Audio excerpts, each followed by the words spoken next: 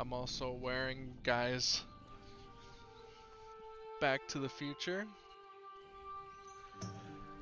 Ladies and gentlemen, that shirt was given to me by my mother in grade 8 or 9, and it still fits and it's still in great condition. It was bought from Universal Studios, so whoever was doing the clothing for them back in the day, they did a great job. Make sure to buy merch like that.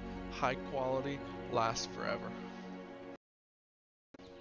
Big fan of the movie. Back to the Future, one of the greatest trilogies of all time, if not the very greatest.